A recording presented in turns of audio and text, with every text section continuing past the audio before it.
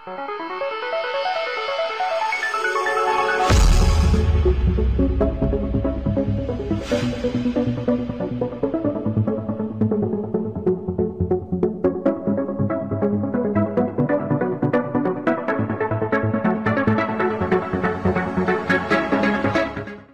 has been changing continuously, the way we communicate. Now, how many of you in this place will use postcards or inland letters to communicate with your relatives? Is there anybody here who will use letters? Postcards? You don't use. All of us have changed. We are using mobile phones. We are using high-end equipment. We are going to use tablets. So we are living in the world of advanced communication where it's going to change. It's just an evolution. In future, we'll have chips in the body. You're going to see much more, and future is going to be full of engineering and engineering products. And one question to all of you here, I want to ask you, all of you have studied electricity in +2, that's intermediate. So I'll ask you this question only to the students. Faculty should not answer, our parents should not answer if you know this answer. So all of you have seen trains, right? Electric trains? Yes? Yes or no? Yes. So in electric trains, there is a wire running on the top of the train, and you are able to run the train. And you know, at home, if you have to run a fan or a TV, you need 2 wires. How is this happening? There is only 1 wire on the top. How is a train running with 1 wire? Any student who want to answer? How can a train run with 1 wire? And all of you know, at home, you need 2 wires to run anything. When you are inserting a plug into the switchboard, you know there are 2 hooks there to actually connect. 2 wires are required. Can anybody tell me, any student? I'll give you a prize after this meeting is over. I want only student to answer. I'll repeat it for your benefit.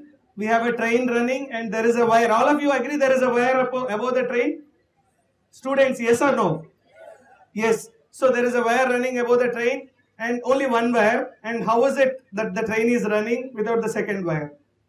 Anybody wants to answer? We'll give you a prize. Any student here? Okay, I'll tell the answer. I'll not lose time. The other wire is the ground. That is the track. And everywhere you see, wherever there is a pole, there is a grounding connected to the track. Did you see that? No, whenever you go back to the railway station, you observe the pole, any current pole with the electric wire running for the railways, it will have a grounding for the track.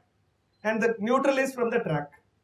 And this is very, very simple. And the reason I am talking this to you today is, when I was doing my first year engineering, I got this doubt. Why is this happening? And why am I telling you today is, you should think engineering in your practical life. Don't worry about books. You will get knowledge. I'm sure if you love engineering, you will get marks. You'll get many things in life. But are you doing engineering, or are you joining engineering by chance or by choice? How many of you joined engineering by chance? That is, everybody is joining, I am also joining. How many of you want to say, I want to join engineering, I joined engineering in this group? Anybody? Students, don't worry, you don't have to worry to lift your hands. How many of you joined engineering by choice? Anybody here? So the reason I am asking this question is very important. After 4 years also you will ask this question, because you will not know where to go after 4 years if you don't ask this question today. Because it's very, very important to understand why you joined engineering and what you are going to do in engineering. Unless you answer this question, there is no motivation to come to classes daily. There is no motivation to actually attend the classes with sincere interest. There is no motivation to write the exams regularly, because it's not part of your agenda. Simple problem. And I'll tell you now, there is IPL matches that are happening, T20. If I ask you about which is the next match today, tomorrow, all of you might answer. Yes or no? Yes? Yes, most of you know. I don't know the matches, but I'm sure all of you are aware of it. So this is a fact, because whatever is interesting to you, you will remember. Whatever is not interesting, you will not remember. That's why I'm saying, make engineering interesting, enjoy engineering. Very simple. If you observe daily, the fans, the electricity, everything is a solution that engineering has brought. Everything that you are enjoying in terms of scientific knowledge and technology is what you are enjoying as part of engineering. And this is given to you by our ancestors, to all of us. And we need to build this for a positive good and for the betterment of the mankind. And all of you can think of each of, every one of you can look at various problems and apply these solutions.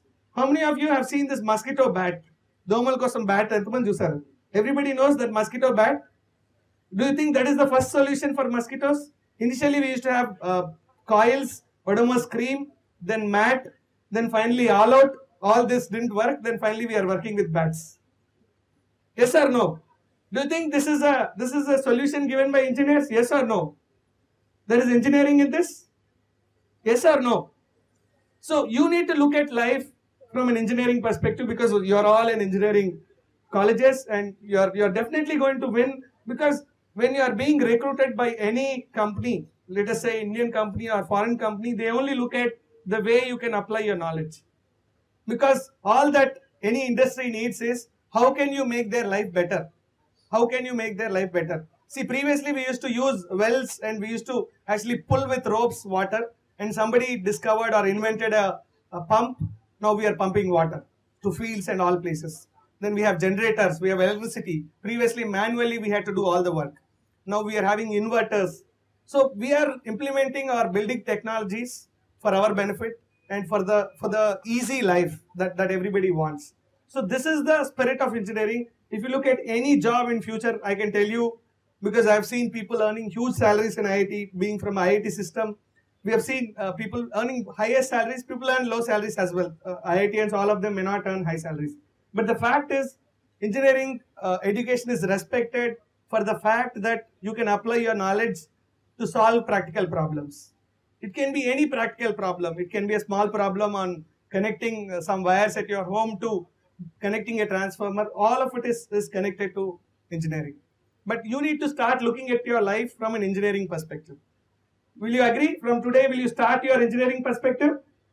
Yes or no? Okay, I'll ask you one more question. With this, I'll stop my questions. So the question is, why is the manhole round? Cycle in nature. You have drainage manholes, right? Many people fall down in Hyderabad because they are never closed. So why is it circular in nature? This is a Google interview question, or you can call Microsoft interview question. Very interesting question.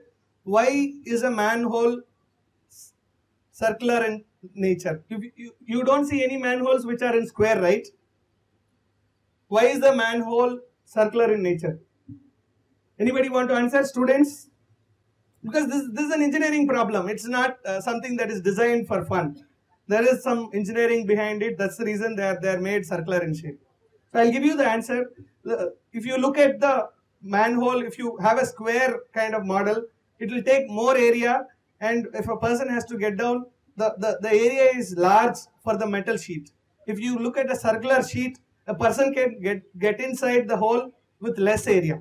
That's one reason for making the manhole circular. Second reason is, it won't fit in actually. If it is a square, if you put it in diagonally, it will actually fall inside.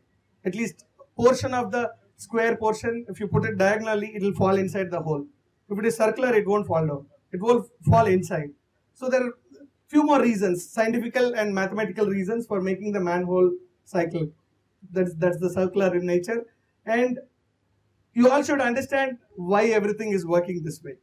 That's when you will start understanding why you are studying engineering, why a subject is taught to you. How many of you joined here electronics and communication?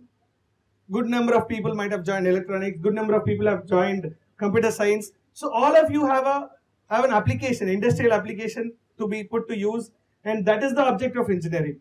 You are going to come out as engineers, electronics or computer science or electrical or mechanical, and serve the industry in various forms by devising various solutions and by giving various solutions to the industry problems as well as common man's problem.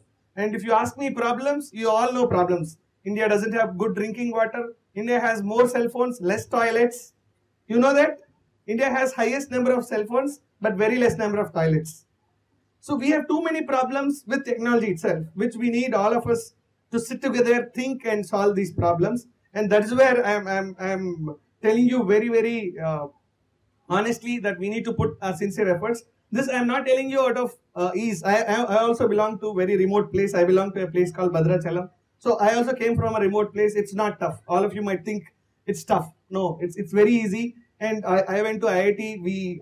I chose not to take up a job because I felt a job is a routine. Everybody will look at jobs. So I wanted to start my own. So eventually I was thinking of some engineering problems. So I looked at internet security as a problem. So we solved internet security problem. What we did is, if you look at, many people make online banking. I don't know how many of you use online banking. Maybe you use internet banking for making the IRCTC, the train booking and other bookings. So the problem in this online banking is people cheat.